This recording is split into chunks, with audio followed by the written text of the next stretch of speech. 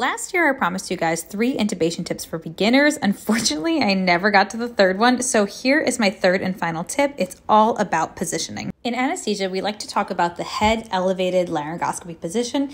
That's when the head is at least 4 inches off the table for most patients, and the head is extended back as long as the patient has no C-spine issues. A helpful trick that I was taught in my training is to line up the tragus, meaning the ear canal, with the patient's sternal notch. When the patient's head is flat against the table, the tragus is typically lying below the level of the sternal notch. You'll notice that when the head comes off the table and is extended back, the tragus and the sternal notch come much more into a straight line with each other. So that's what we're going to try to optimize and demonstrate in this video. I'm going to demo what it's like to try to intubate a dummy while its head is completely flat on the table. You're going to notice I'm struggling a little bit because the rubber dummy itself is very stiff. And when the head is completely flat on the table, I have to struggle very hard, and I have a grade 2 view.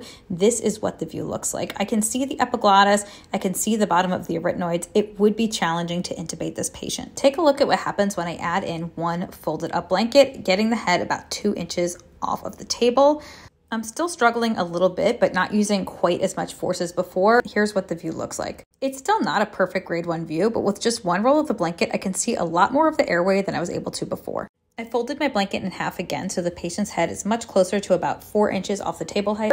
You're going to see here I'm having a much easier time intubating, using a lot less force. That was my easiest and best view of all. I have a full view of the airway and vocal cords. I have a grade 1 view. That's going to be an easy shot intubation.